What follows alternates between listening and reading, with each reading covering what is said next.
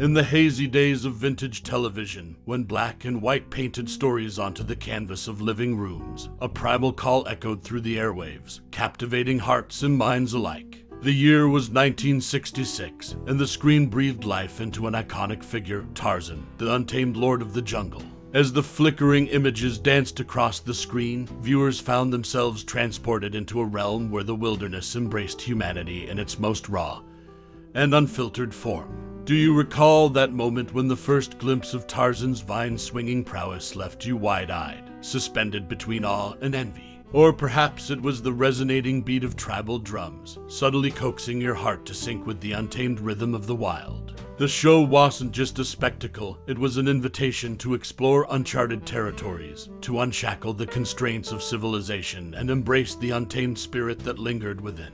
Now, as we delve deeper into the jungle of random facts about this unforgettable series, let the nostalgia of that first encounter wash over you. Did you know that Ron Ely, the man who brought Tarzan to life, underwent rigorous training to embody the character's primal strength and agility? And behind the scenes, the production team ingeniously crafted a world that mirrored the verdant magnificence of the jungle, right in the heart of the concrete jungle of Hollywood. So, as we journey through the untold tales and behind-the-scenes whispers of the 1966 TV series Tarzan, take a moment to rekindle those memories that have been tucked away in the deepest recesses of your mind. Let the distant echoes of jungle calls remind you of the allure and mystique that once held you captive before your TV screen.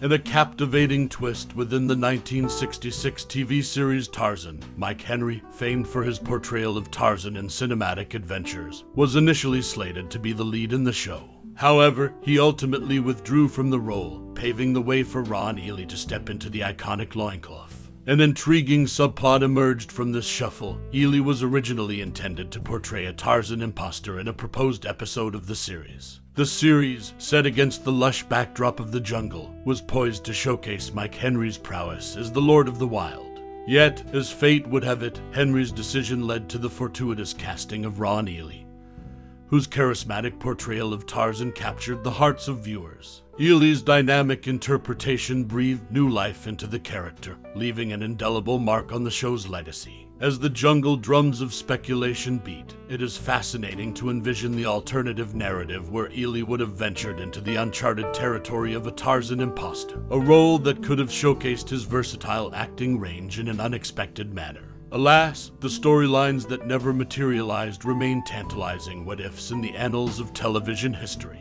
In this captivating tale of casting maneuvers, the 1966 Tarzan series found its charismatic hero in Ron Ely, steering the show towards a course that would etch his name alongside the iconic figure of Tarzan. The echoes of this twist in destiny remind us that the jungle's secrets extend beyond its vines and creatures, resonating with the intrigues of Hollywood itself. Tarzan's iconic call, a voice from the wild in the depths of the dense jungle. A primal cry pierced the air, a call that echoed through generations of television history. The 1966 TV series Tarzan, a visual voyage into the untamed wilderness, brought to life the legendary character created by Edgar Rice Burroughs. Amidst the lush greenery and perilous escapades, one sound stood out, Tarzan's signature jungle call. Surprisingly, the iconic call wasn't an original creation for the show. Rather, it was a hauntingly familiar voice that resonated with viewers. The recording of Tarzan's resonant call was none other than the vocal imprint of Johnny Weissmuller, the celebrated Olympic swimmer-turned-actor who had portrayed Tarzan in a series of films during the 1930s and 40 seconds. This auditory homage added a layer of authenticity, bridging the gap between eras and immersing audiences into the timeless mythos of the Jungle Lord. Beyond the call, the show's syndication in the 1970s sparked a quirky tradition. TV Guide magazine, a prominent source of television information, offered succinct and often whimsical plot descriptions for Saturday morning episodes. These concise narratives piqued the curiosity of eager viewers, tantalizing them with hints of the adventures that awaited Tarzan and his companions. While the jungle call and TV Guide tidbits are the stuff of Tarzan trivia, the heart of the show remained its portrayal of untamed wilderness, noble heroism, and timeless escapades. The allure of swinging through the trees, the bond with his animal allies, and the constant clash with nefarious forces all underline the enduring appeal of Tarzan. So, when you hear that haunting cry echoing through the dense foliage, remember that it carries the legacy of a bygone era, a link between the past and present, and an invitation to explore the wild side of television history. Daredevil Ron Ely's perilous pursuit in the 1966 TV series Tarzan in the dense jungles of television history. The 1966 TV series Tarzan swings with a daring narrative twist that sets it apart from its cinematic predecessors. Unlike its silver screen adaptations, this small screen incarnation chose to eschew the iconic character of Jane, Tarzan's mate, a departure that originated from the mind of Sir Weintraub, the series' visionary. Weintraub's innovative decision extended further as he ushered in a new character, a young orphan boy named Jai, to replace the familiar presence of Boy, the adoptive son. However, it was not just the storyline that made headlines, but the real-life heroics of the lead actor, Ron Ely, that captured the audience's attention. Ely, who donned the loincloth of the titular character, was not content with mere on-screen presence. Insisting on performing his own stunts, he plunged headlong into a perilous journey. Over the course of the first season's shooting, Ely faced a staggering 17 injuries. His commitment led him through a gauntlet of hazards that would give even the hardiest of stunt performers pause. The list of Ely's daring escapades reads like a script of its own. From sprinting through a blazing village, his arms and legs singed, to a forehead bite from a supposedly tame lion, the challenges were unrelenting. The ordeal continued as he tumbled down a hill, the skin on his feet torn asunder, and then plummeted 25 feet off a vine, a fall that dislocated his shoulder. Not to be outdone, a second vine sent him crashing down again, breaking his other shoulder. He fractured ribs, sprained wrists, all in a day's work for the fearless Ron Ely. The 1966 TV series Tarzan wasn't just a display of Ely's courageous feats, but it also captured the imagination of a generation. In the syndication era of the 1970s, TV Guide magazine embraced the show, providing eager audiences with concise Saturday morning plot previews.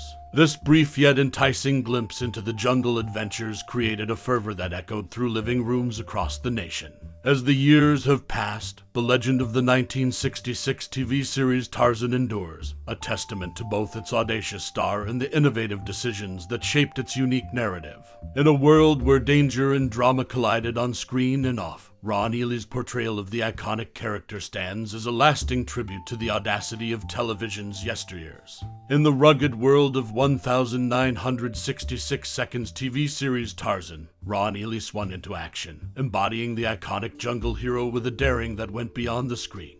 Ely's commitment to authenticity led him to perform his own stunts, but it came at a price: 17 different injuries in the first season alone. From singeing his limbs while charging through a blazing village to a forehead bite from a tame lion, Ely's list of mishaps reads like a daredevil's memoir. A litany of misfortunes didn't stop there. Ely careened down hills, shredding the skin off his feet, and plummeted 25 feet from a vine, dislocating his shoulder. Not once, but twice, he repeated the feat, breaking one shoulder and fracturing 3 ribs in the process. Both wrists felt the strain of his commitment, bearing the weight of sprains. Ely's dedication to bringing Tarzan to life was as wild as the untamed landscape he navigated.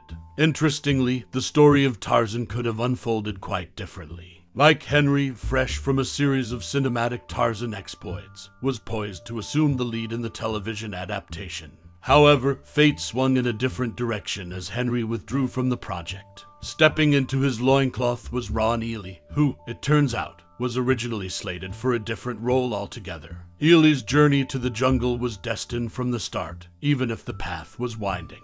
As the opening credits rolled, a familiar face graced the screen, that of Mike Henry. Though Ely now commanded the role, Henry's legacy remained, with his image enshrined in the first shot of the show's introduction. It was a subtle nod to what could have been, a passing of the torch from one Tarzan to another. In the annals of television history, 1966 seconds Tarzan remains a testament to the lengths actors will go to breathe life into their roles. Ron Ely's daring feats and the unexpected twists of casting added layers of intrigue to the show's legacy. As the jungle drums echoed and the vines entwined, Tarzan swung through the small screen, leaving a trail of mesmerized viewers and a legacy etched in TV lore. Tarzan's mate missing, boy replaced, unconventional choices in the 1966 TV series Jungle King and the dense foliage of 1,966 seconds television landscape. One show swung into the spotlight with a unique twist on the timeless tale of Tarzan. Created by producer Sue Weintraub, the series carved its own path through the tangled vines of adaptation. Unlike its cinematic counterparts, Weintraub's Tarzan made a daring omission, the iconic character of Jane. A departure from tradition, this decision left the Jungle King to navigate his untamed realm without his mate by his side. Instead, a new presence graced the screen, Jai, a young orphan boy. Weintraub's creative departure stirred both intrigue and debate, offering a fresh angle to the Tarzan narrative.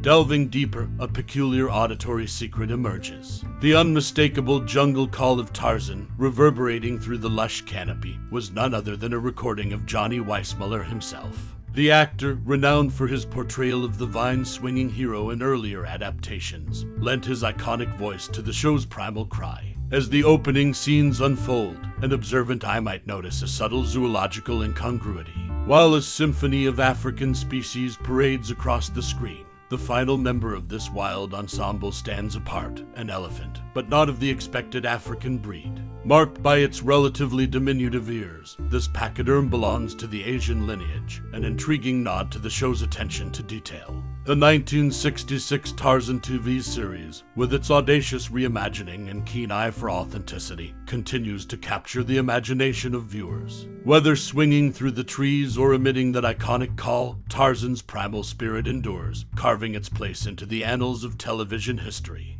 As the vines of nostalgia wind their way through the jungle of your memories, the echo of the iconic jungle cry still resonates within your heart. The 1966 TV series Tarzan swung into our lives like the Lord of the Treetops himself, leaving an indelible mark that time could never erode. As we bid adieu to this journey, a gentle whisper stirs, beckoning you to embark on a voyage through the dense undergrowth of your past. Recall those Sunday afternoons when you sat enthralled before the flickering screen, Tarzan's primal call igniting the fires of adventure within you.